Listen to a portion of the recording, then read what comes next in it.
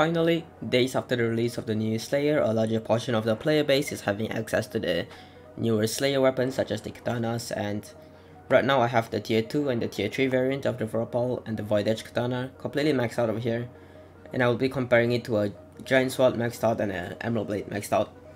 As you can see, I don't have a Giant Sword right now, but it's quite an easy con to do that, to just have 500 million coins with the Emerald Blade, and the output of the Emerald Blade will be equal to the Giant Sword. And I can get another 500 mil to use a 1 bill Emerald Blade to compare that as well.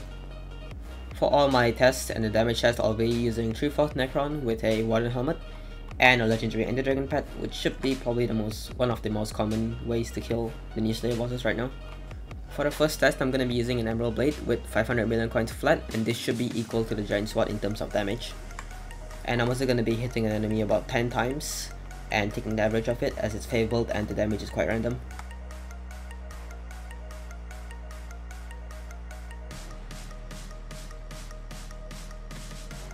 So the average value I got from the Giant Sword or the 500 million coin Emerald Blade was 1,696,000 damage per hit, or 1.7 million damage per hit to make it simpler. Next up is going to be the 1 billion coin Emerald Blade.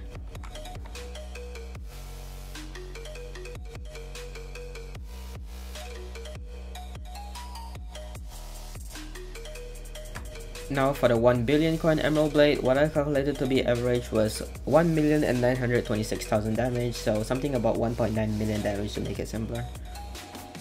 Finally, now going into the Slayer weapons, firstly I'm going to be using the weaker variant, the Void Edge Katana. Same enchants, completely maxed out.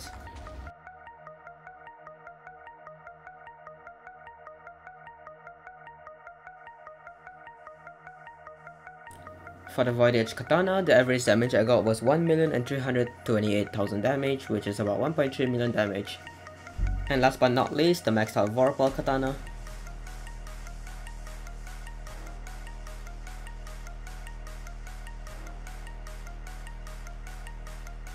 And for the Vorpal Katana, the average damage was 1,924,000 damage, only 2,000 less damage than the Emerald Blade with 1 billion coins.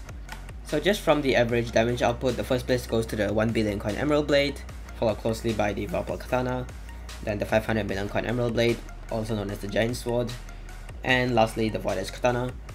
However, just from how little the difference is from the new Katana to the Emerald Blade, I feel like there's no need to use the Giant Sword or the Emerald Blade anymore, because even the Void Edge Katana, it was not that far off from the Giant Sword, but it has a 200 Ferocity ability which can be consistently used, as it's 4-second cooldown and it's active for 4 seconds, so if you want to, you can just consistently have it on 1, 2, 3, 4, and when it's over, yep, again use it. And with 200 Ferocity to Enderman, that's basically triple your damage, and the Giant Sword was nowhere near triple, not even double of this Katana. Even better with the Vorpal Katana, that's literally 4 times your damage if you use the ability, and Soul Flow is cheap now, which is like 1k every 4 seconds. Alright, just to show you how insane this 300 Ferocity is, here's the 12 million HP mini-boss from the tier 3, here's me using the ability. Less than like literally 2 seconds and it's dead.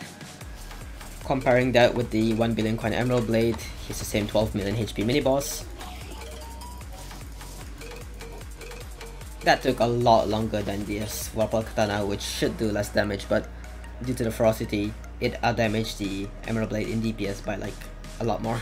That's it for this video, thank you, and I'm almost Ender Slayer 6, so when I reach Ender Slayer 6, I might be doing one for the Atom Split Katana, comparing it with the other katanas.